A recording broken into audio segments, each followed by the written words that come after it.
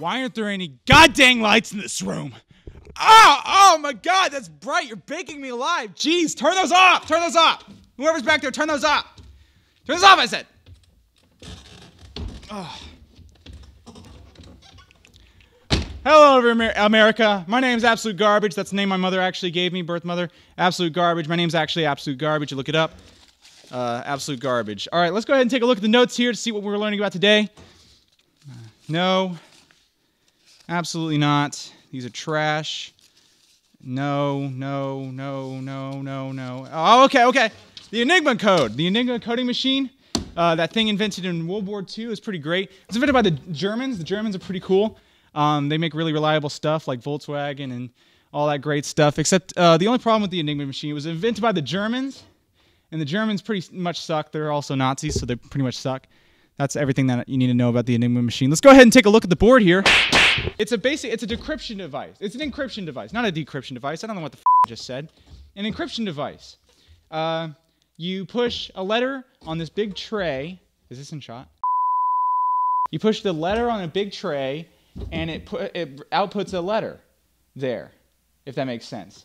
And it goes through a bunch of circuits inside these things called rotors. There are 3 rotors in the Enigma machine, and they each have 26 positions. 26 times 26 times 26. That's 17,576 possible combinations. That's pretty insane. Actually, it's more than that, because they pick it out of a box of 5. I'm an idiot.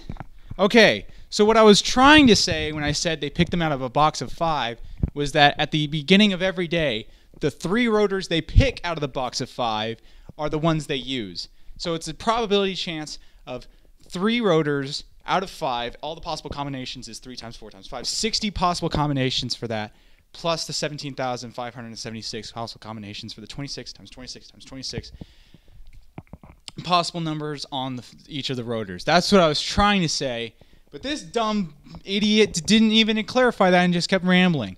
So you have like a bunch of combinations after that. But the real cool thing about the Enigma machine is the plug board, if you can see right there, the plug board.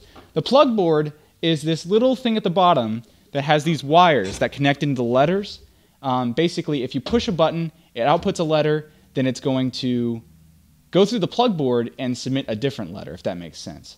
With the plug board, that's an equation. There's an algorithm for the plug board to calculate the probability of you finding all the possible combinations. It's 26 factorial divided by 6 factorial times 10 factorial times 2 to the power 10, which gives you a total of 158 quintillion, 982 quadrillion, 555 trillion, 217 million, 826 million, 360,000 flat possible combinations for the Enigma machine, which means it's basically impossible to just guess a random letter.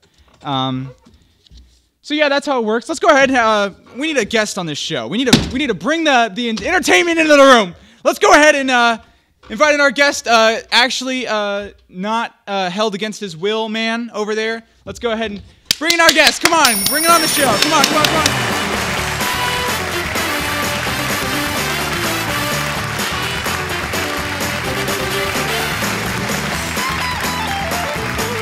Welcome, Peter. Yeah, sit down. Sorry. Wow, why the long face? First and foremost, can you tell the audience that you're here by your own free will, and that no one forced you to commit this? Actually, wait, hold on. You need to take that bandana off because you probably can't talk with that thing. It's like rats. I mean, you were in the basement, so. Answer the question. Can you tell the audience that you were here by your own free will? I'm scared to say no. Close enough. That's about what we wanted. The Enigma machine. That's what's on the topic of today. We were wondering if you had anything to bring to us, any special facts that the studio execs wanted you to know. I'm just a coder. I don't really work with encryption like that. I'm not a military coder. I code for Microsoft. Okay, that's great. Did you know the Enigma code had 158 quintillion something possible combinations for the machine? You're probably wondering how the machine, how people sent the messages to each other. And they had a chart. They had a chart with the rotor combinations on them.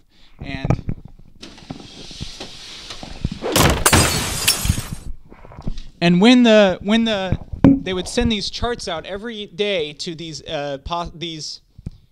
German soldiers, and the charts would tell them what rotor combination to put into their thing. And that's how they figured it out. That's how they figured out that the messages, how to decrypt them. Yes. It's time for the Enigma code tip of the day. The tip of the day for today is the Enigma machine could not make a letter become itself. If you punched a letter in the thing, it would never come out as the same letter. This is extremely useful for decrypting the Enigma code messages because at the end of every message, all the German soldiers obviously wrote Heil Hitler.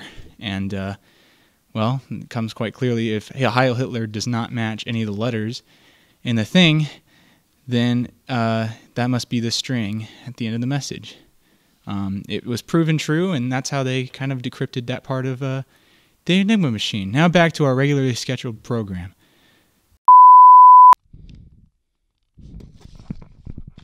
I just need a clue on how to solve the Enigma code! You're a guest on the show. You're being paid to sit here. Do you think you might want to help us explain?